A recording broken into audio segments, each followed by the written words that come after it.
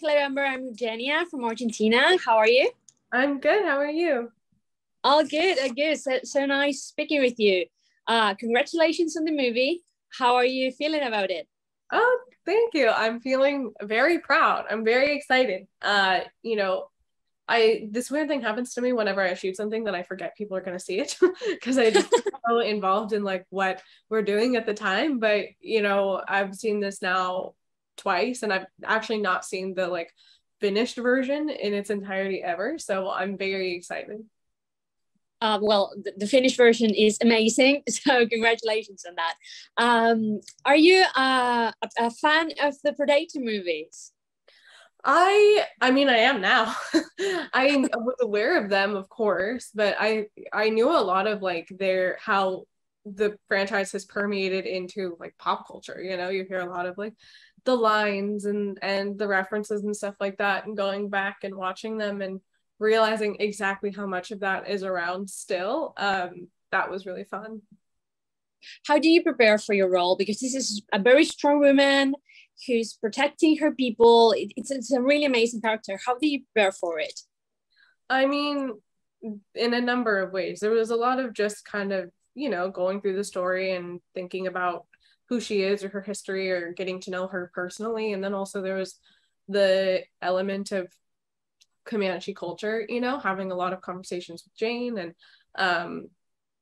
who is our producer, who is an enrolled tribal member of the Comanche Nation, and learning about that. And then there was weapons training and all kinds of things. So it was a huge culmination of a lot of different people's effort. I mean, you must have learned a lot about their history as well.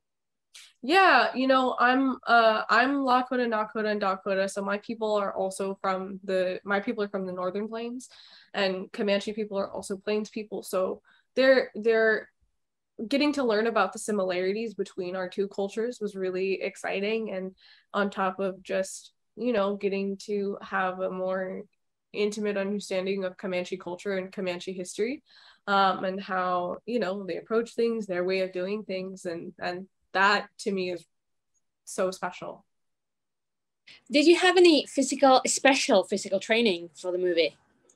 We had a 4-week boot camp that we all did in Calgary before we started shooting. So there was weapons training, there was stunts, there was personal trainer, and so we all just showed up every day and tried to get ready.